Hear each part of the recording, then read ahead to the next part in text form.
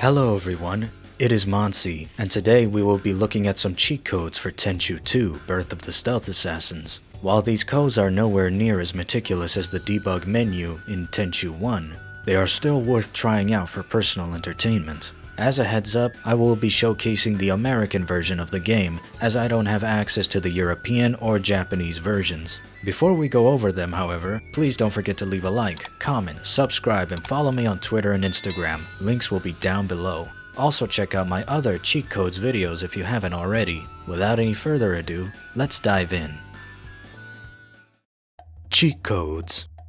When you first boot up the game, you can choose between Rikimaru or Ayame, but you'll notice that Tatsumaru is missing from the roster. This is because you must first unlock him by completing both Rikimaru and Ayame's campaigns. But if you want to unlock him from the start, then simply hold circle and square together and press R1, R2, L2, L1, up, down, left, right, select, and you will unlock Tatsumaru.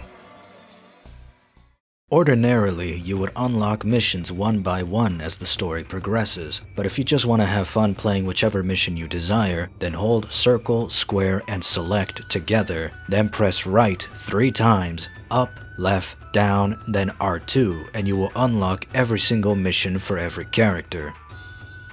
Tenchu 2 is unique in its ranking system in that achieving the Grandmaster ranking does not reward the player with a new item. Instead, players looking to gain new items must find them throughout the level. A terrible decision if you ask me. If you wish to unlock all items from the start, then head into the item select screen just after picking a mission. Then press square 3 times, circle, square, circle, circle, left, up, down, right, R2, R2. Then, to increase the number of these items, simply hold R1 and square and press right, down, left, up. Repeat this process until you have the desired amount. It's a bit tedious though, increasing the item count by 1 with each input, a flaw they would later fix in Tenchu Wrath of Heaven. The next cheat code is self-explanatory, full health. To do this, pause the game and then hold square and simply press left, right, up, down, and your health will be restored. However, this is the only cheat in the game that will punish you for using it by reducing your overall score when you complete a mission. One of the game's most acclaimed features was the mission editor. This allowed the player to create their own missions, including level layout, deciding which characters to place, and mission objectives. The last of these cheat codes are meant for the mission editor, which merely grants a few unique set pieces. The first of these set pieces is as follows. Hold R2 and circle and press up, down, down, right, left, left, and you will unlock some extra set pieces. Keep in mind you will have to be in the mission editor to do this, or the custom missions menu if you prefer. The second set of custom objects are office related. To unlock them, simply hold L2 and press circle, square, left, right, circle, square, and you will unlock some office related items to place in your custom mission. Bonuses. In the post-credits scene of Tatsumaru's campaign, amidst the destruction of a burning vessel, Suzaku is revived as Onekage and monologues about the Azuma ninjas being both a nuisance as well as entertaining. He reveals that he is waiting for his true master, Lord Meo, the King of Hell, and the future main antagonist of the first game.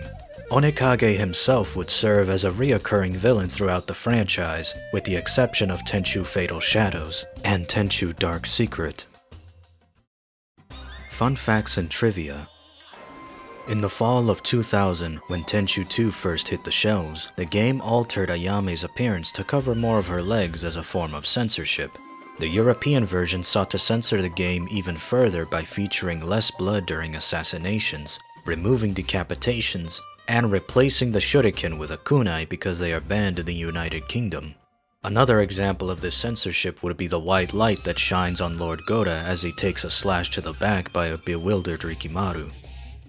Interestingly enough, the Japanese version also decided not to display Toda's headless corpse, but the American version does. A strange contradiction indeed.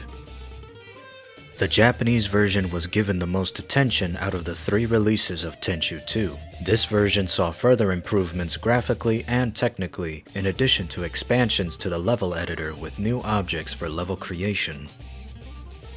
Jubei Tachibana served as one of Lord Goda's vassals, and is placed on the fire demon to eliminate the enemy when he crosses paths with Tatsumaru. The average player may not think twice about him and dismiss him as just another throwaway character for the protagonist to defeat. What most players probably didn't know is that he was the father of Hyakubei Tachibana, a character who would not appear in the series until Tenchu 4. The most glaring pieces of evidence would be the eye patch, the syllables in their name, as well as sharing the same surname, Tachibana. During the production of Tenchu 2, mistrust and tension had built between Acquire and Activision over requests for changes, making working together increasingly difficult. The original game ended with Rikimaru presumed dead, so rather than face the problems resolving that issue, it was decided to make the game a prequel. This would later turn out to be a positive for the lack of character development in the story of the first Tenchu. That concludes all the cheats, secrets, and bonuses for Tenchu 2, Birth of the Stealth Assassins. Please correct me in the comments below if I need any sort of corrections, but if you enjoyed this video, then please leave a like, comment, subscribe, and follow me on Twitter and Instagram.